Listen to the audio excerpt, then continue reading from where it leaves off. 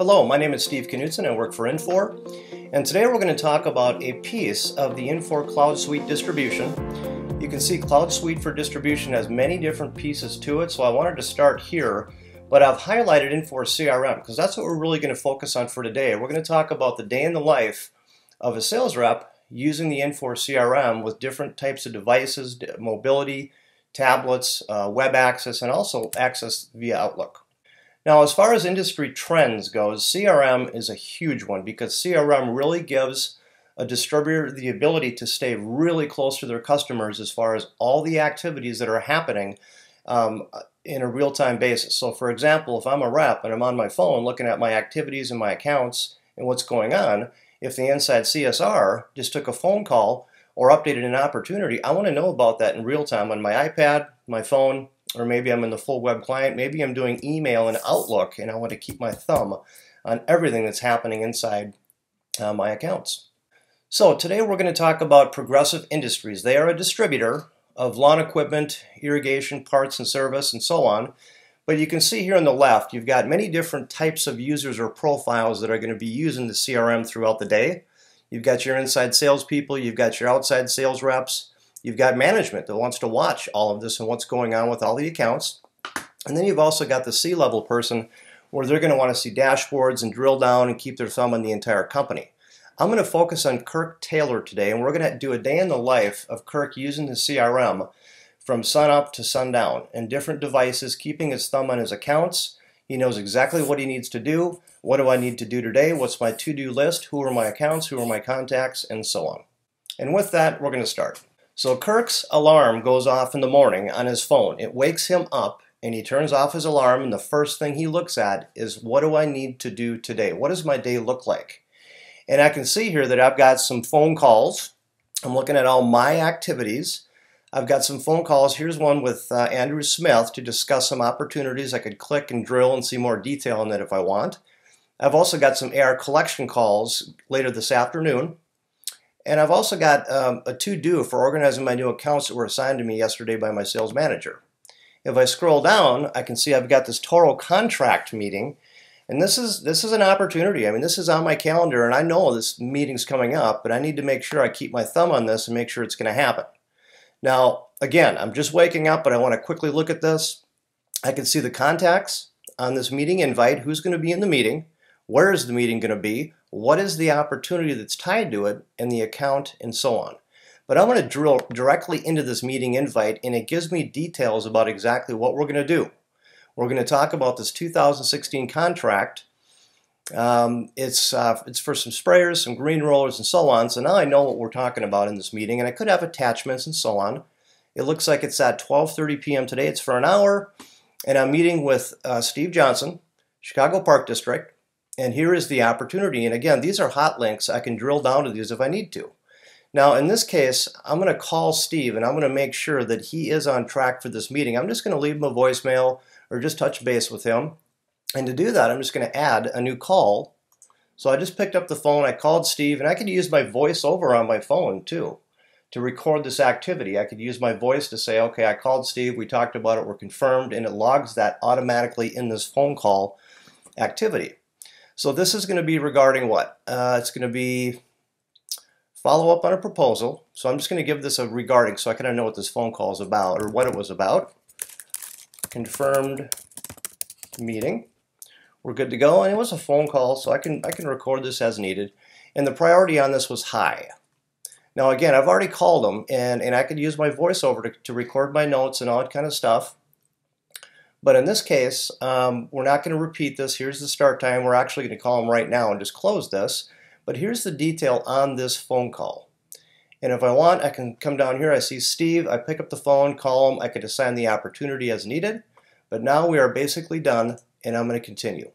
So I just did that call, and I basically closed that phone call, and I move on with the rest of my day.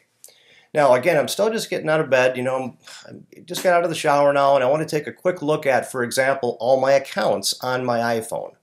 I can click here and say, you know what, I got to check out Chicago Park District. I can do a search on that guy, and there it is.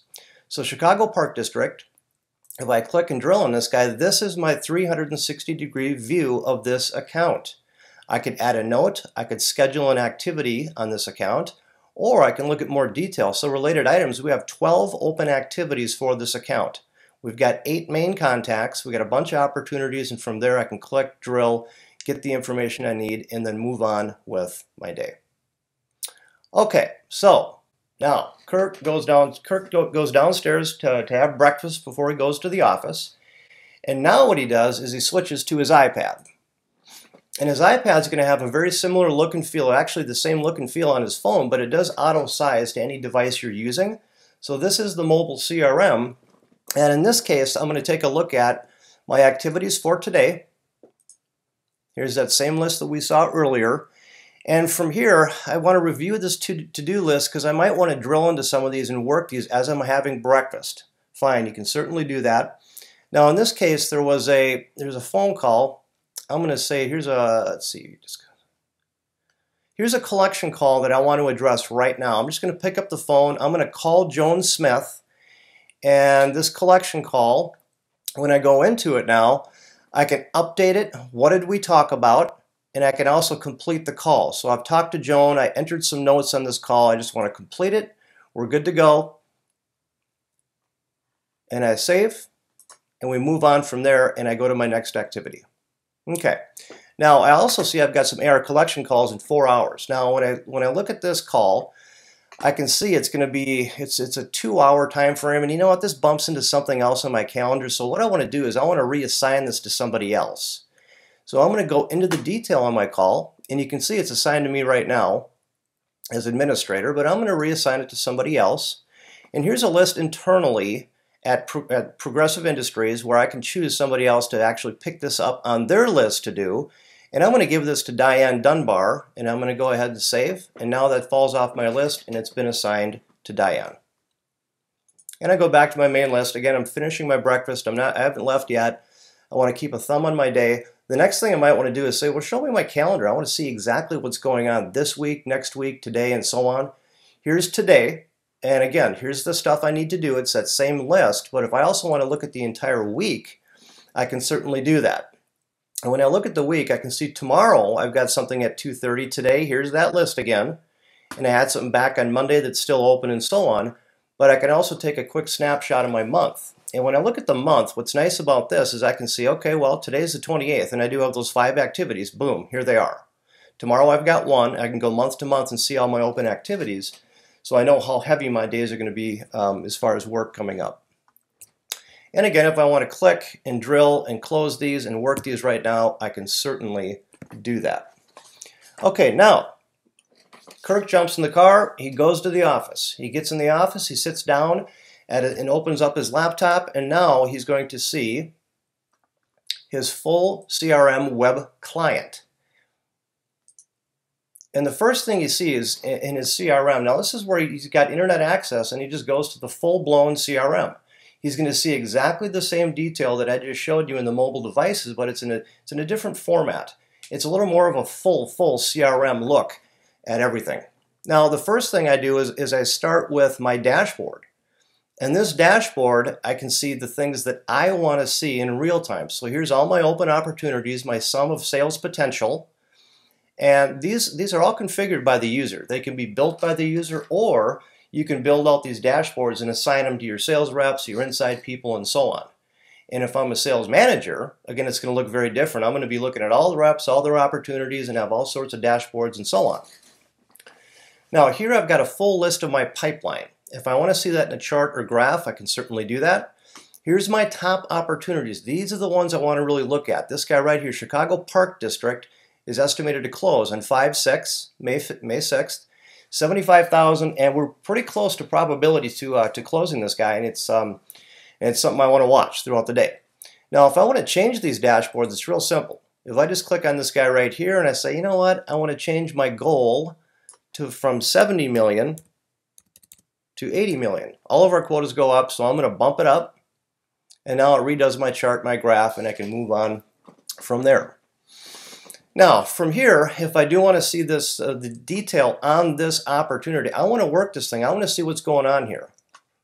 and what the detail is behind it. So when I go into the opportunity, this is all my activities, all my phone calls, all my meetings, and kind of a history, kind of a storybook of this opportunity. And you might look at it as a 360-degree view of this opportunity for this account. Now from here, I can take a look at some different activities that I have on this guy. I've got attachments, I got marketing, I got notes, I got history, and so on, so I can keep my thumb on exactly what's going on with this account or this opportunity. Now, let's go to accounts. When I click on accounts here in the left pane, it puts me into all my accounts that I own. As far as what data we want to see, do you want to drag this stuff around? Do I want to maybe turn off a column or turn on a new column? Do I want to sort this? Do I want to do a lookup to find one of my accounts? You'll notice on the right, I've also got this nice filter. So what I do is I come in and I want to see all my accounts that begin with C. I'm looking for Chicago Park District. Now again, I could just do a search, and we'll do that in a moment. But now it's filtering down on all my accounts that start with C. And you can see this over here in the left pane. But I'm also going to do a secondary sort. I want to see all my accounts that start with C that are in Denver. So I'm going to look at city. And from there, I can see I've got Denver right here. Boom. I don't have to refresh or anything. It automatically refreshes for me. And it looks like I've got just one account in Denver. That starts with C. Now, I'm going to take this off, the filter up here, and I'm going to say, just show me all my accounts in Denver. So I'm just going to shut this off and get a bigger list. Because Denver's where I live, Denver's where I work. These are the accounts in Denver that I'm always going to and keeping in contact because I'm a Denver sales rep. So what I'm doing here is I just filter down very quickly to exactly what I want to find. I could also do a search for this customer, and when I do, I've got some very flexible options for doing a keyword search. Do I want to find them by account name, account type, owner, status, and so on? And you've also got this nice search here that says, okay, this is part of the search, is that it contains, equals to, less than, greater than, starts with, and so on.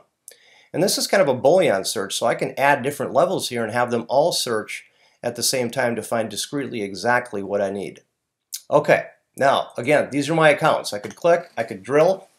Well, what I'm going to do here is, since I always work these accounts every day, I'm going to basically promote this group of all my accounts in Denver to my dashboard so I don't have to come here looking for them each day.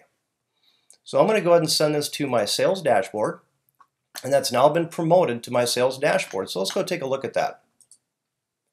So I'm going to go back up to my dashboard page. So when I start my day, that list of accounts can be right here. I don't have to go looking for it. And boom, they're right there. Here's all my accounts. And as I work these accounts from my dashboard, if I want to see the full list, I can just click View Group. And now here I'm back on that exact same page showing me that list of those accounts. Now we're going to take a look at Chicago Park District, and I'm just going to go ahead and do a search and show you how that works. Starts with, I'm just going to do Chicago. Boom, it finds my account, and I move on from there.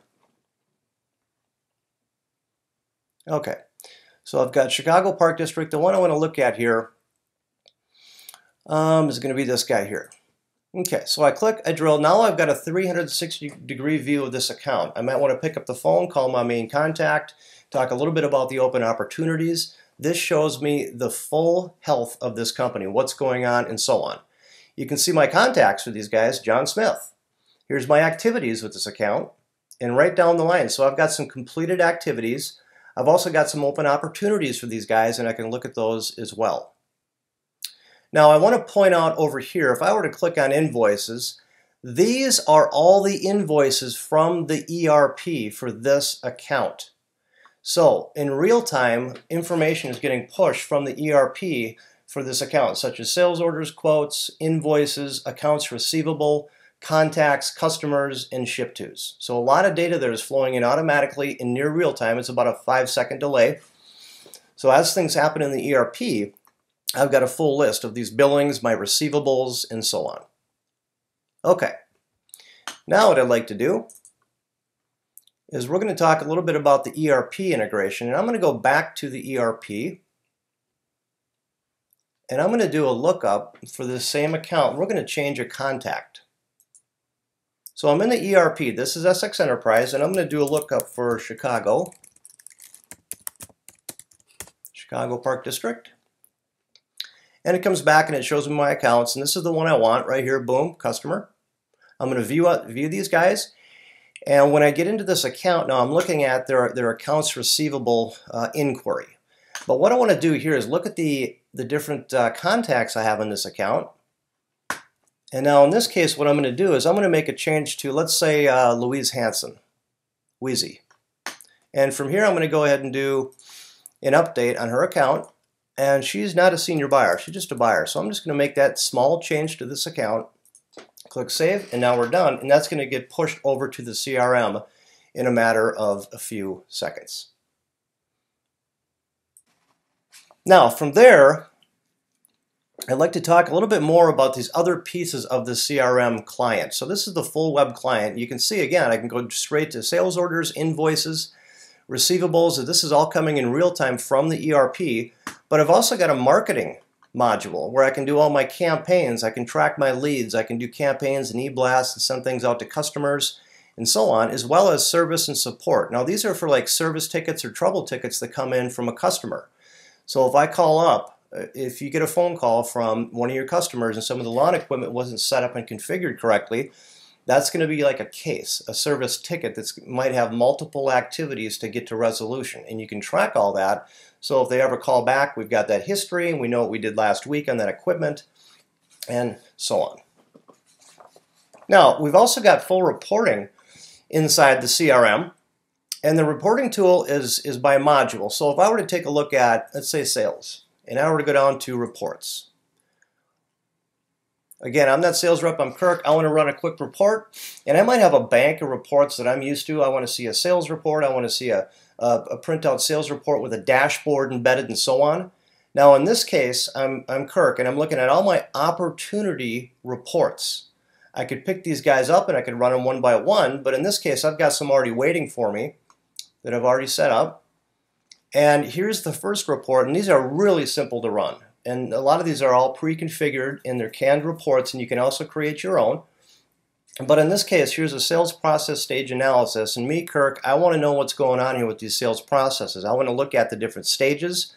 I want to analyze average number of days that we've had opportunities in these stages and so on. Now, a sales manager, let's say I do have some salespeople below me. Again, I'm Kirk, and I've got three guys and gals that work for me, or maybe it's 10 or 12. But now I'm looking at forecasts for all my account managers.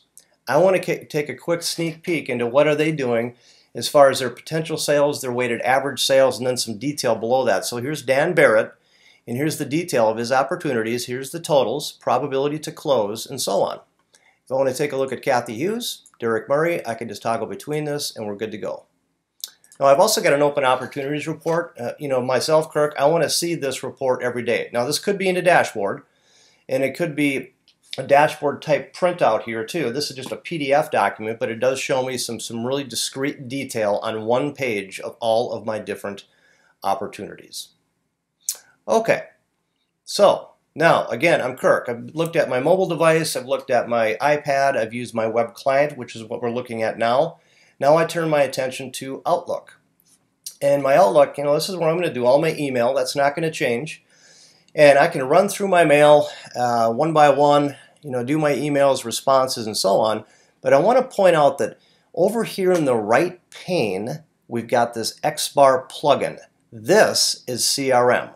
This is exactly the same data I've been showing you, and I got my accounts, I've got my contacts, I can do activities, and so on. If I want to do a new meeting on the fly, I can certainly set that up. If I just talk to a customer, I want to record that from Outlook, I can certainly do that, record it and close it, enter a new note, a new to-do list, a new lead, contact, and so on. But in this case, what I'm going to do is I'm going to take a look at my account again. So we're going to search that same account. We're going to take a look at Chicago Park District again.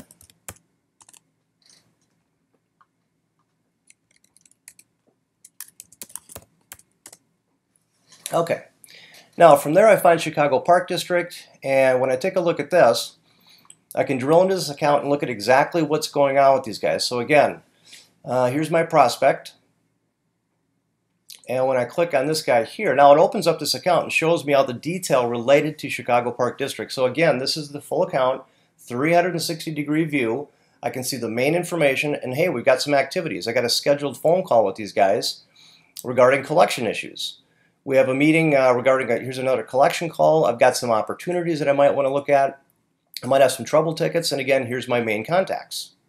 So from here, what I'd like to do is just go back to my main look and feel here and talk a little bit more about the integration with email. Because as I look at these different emails, notice that the contacts are changing over here. It pulls the email addresses out of this email and it looks for a match of a contact in CRM. So I can see, yeah, these people are all set up in the CRM. We got Steve, we got Sally, and we have, of course, the administrator. So you can see that this was an email from the admin to these two contacts, and here's the email. So I can drill into this and I can respond to it and do all that great stuff. I won't do that for now, but in this case, what I want to do is I'm going to take a look at this email here. So there's a PO problem on this. This is kind of an alert, but I can see that this came from a customer. Okay, so the customer sent me this email, and what I see here is it came from James Knudsen. And this is his signature on his email. And let's say he's not set up as a contact. What I can do is take this and I can just drag it over into my CRM, and boom, it says, do you want to create a new contact for that signature or a new lead? I'm going to say contact, and it opens up a contact box, and it automatically populates everything that's relevant from that email address. So his first name, his last name.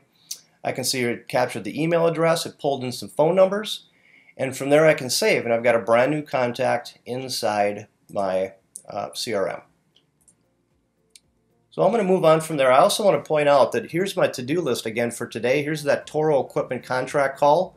It's a couple hours from now that we talked about. So again, we're seeing the same information in all these different ways to access that CRM. And with that, that concludes my discussion. Thank you very much. I appreciate your time. Goodbye.